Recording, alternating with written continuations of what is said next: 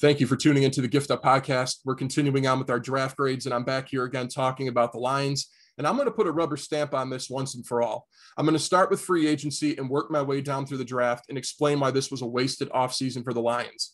And I don't want to hear about rebuilding being an excuse. The Miami Dolphins were in year one of their rebuild last season and went 10-6.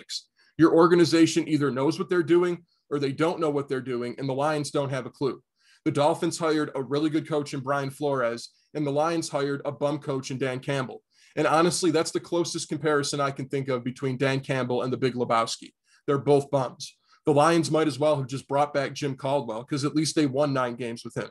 They'll be lucky if they win 4 this upcoming season. Now let's start with the free agent moves. The best move that they made was retaining Romeo Okwara. Everything else they did isn't going to have an impact and isn't going to help a rebuild in any way, shape, or form. Michael Brockers is an overhyped player because of his time playing next to Aaron Donald. He's really not that good and gets blocked way too easily. Tyrell Williams and Brashad Perryman aren't going to do anything at receiver either.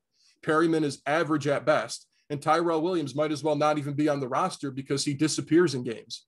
Then at quarterback, they downgrade with Giff, who will bring the team down with turnovers and stagnation. The Lions' excuse for this is that they can take a quarterback next year with the picks they acquired in the trade. Well, that's wishful thinking. It's not easy to find a quarterback, and they had 2 viable options this year in Justin Fields or Mac Jones, and they passed on them for Penei Sewell. So it's one thing to call me an idiot because, yeah, it's true, I have no NFL credentials, but you can't sit there and say Bill Belichick is an idiot, and he felt it was worth taking Mac Jones at 15, and the Bears felt it was worth taking Justin Fields at 11. If the Lions are really planning for their future, they should have grabbed one of these guys to be their future quarterback. But I honestly think they believe they can win with Jared Goff down the line. Jared Goff is nothing more than a system quarterback that was able to put up misleading stats because McVay had guys running wide open with his masterful play calling. Anthony Lynn is nowhere near as good as McVay or the Shanahans of the coaching world. So good luck with that. Once Goff gets pressured a little bit, it's going to be all downhill. Now jumping over to the draft, I give it a C+. It would have been a solid B to B+ if they didn't waste their first pick on Penei Sewell. Any game that I watched, particularly against Auburn in California, his technique was very shoddy. He's got poor footwork and an unsturdy stance. NFL pass rushers are going to embarrass him. And you know what? Let's look at it from a different perspective. Let's say Sewell ends up being an okay player at the NFL level. It's still a bad pick because the Lions should have known this draft is littered with tackle talent. They could have gotten their future quarterback, an offensive weapon, or a top defender with this pick and still got a starting caliber tackle later on. The value just isn't there with Sewell.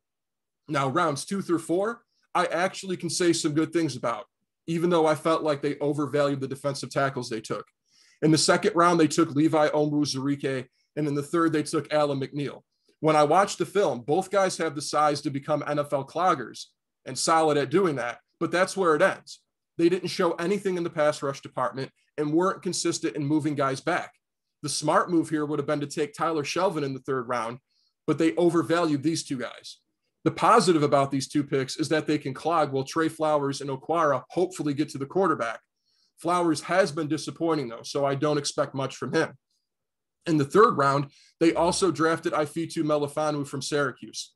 He had pretty good film. He didn't get exposed that much in coverage, so the mold is there for him to be a lockdown corner. I did feel like they got some value with that pick. And in the fourth round, they took Amon-Ra St. Brown. He's going to be a one-dimensional project. Hopefully, he will be able to take the top off of defense and master his route running skills, but he's not very physical. This is a complementary piece that I can get behind, though it made some sense.